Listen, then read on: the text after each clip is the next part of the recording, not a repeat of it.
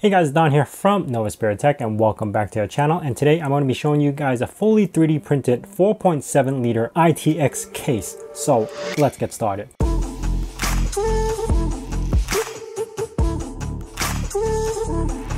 Now before we begin, if you want to 3D print your own ITX case, everything will be linked down in the description below. Now this is one of the bigger prints that I've ever done, and I've always been interested in 3D printing an ITX case because I like smaller computers. Other than this one, most of the time I like to build ITX mini PCs, and this is one of the better designs that I have seen. If you guys want to see more of this, just comment down below on what case you want to see 3D printed, where I could get the source files from, because I am interested in playing around with this idea more. Now I did take the time to time lapse everything and show you guys the entire process.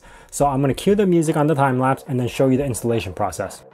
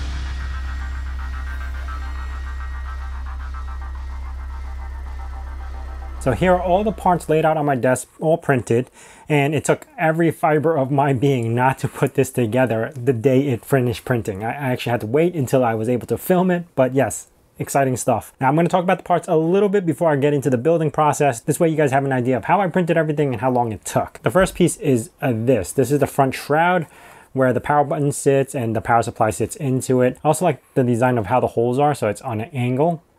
You see, if it's like this, it's just dark, so dust doesn't actually get trapped in as much, I guess. But it's a really cool design. This actually took about 27 hours, including the time lapse. It probably would have been 25 without the time lapse. And this was also printed on the Neptune 2 on a layer height of 0.2 with 30% infill. Everything is about 30% infill. Next, we have all these red parts that I actually printed out with my Ender 5. Now, these two front and back spleens took about 7 hours each. So 7 hours, 7 hours. And again, layer height of 0.2 and about 30% infill. Then I have the two case panels. These took about 5 hours to print. And this was the first one I ever printed on the Ender 5, and it actually warped a little bit. I don't know if you guys could tell, but it warped a little bit on the top. And that's because I actually didn't have the bed level perfectly the way I wanted to. So one side actually just warped. All the other parts printed after this piece came out perfect. Like this one right over here, no warping or anything. And I gotta say, things with holes like this is probably one of the hardest things to print. I had such a huge problem with trying to get the first layer down originally to get this working, but everything worked out fine afterwards.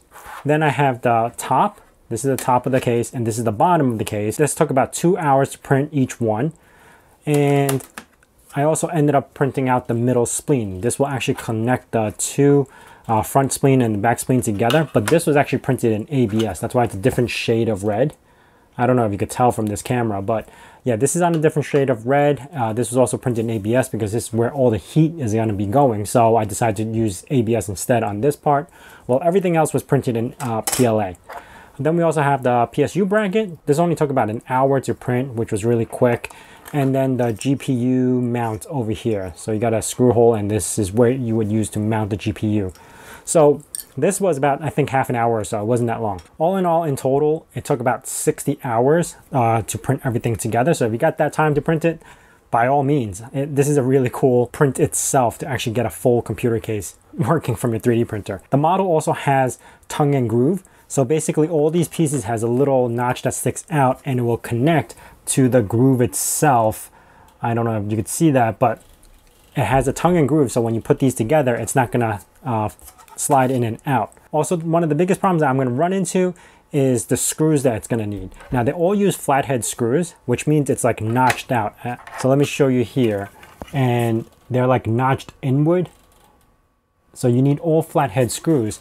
And I have to go through all my bins of screws just to see if I could find anything that I could use.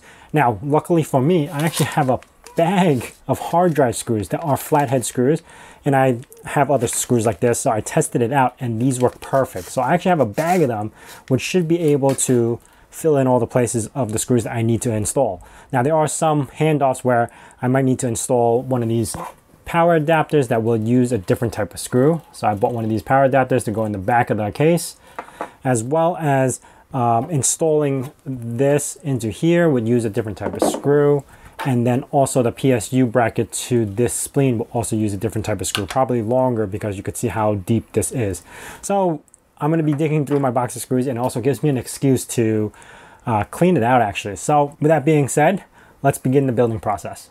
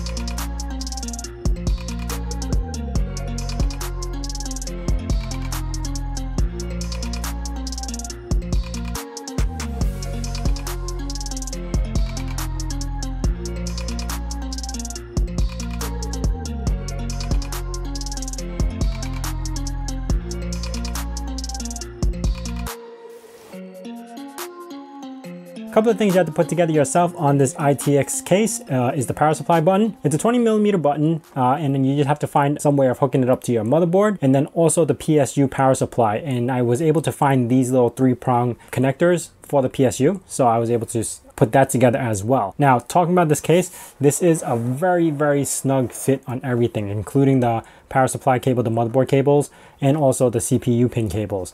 I was able to fit everything in.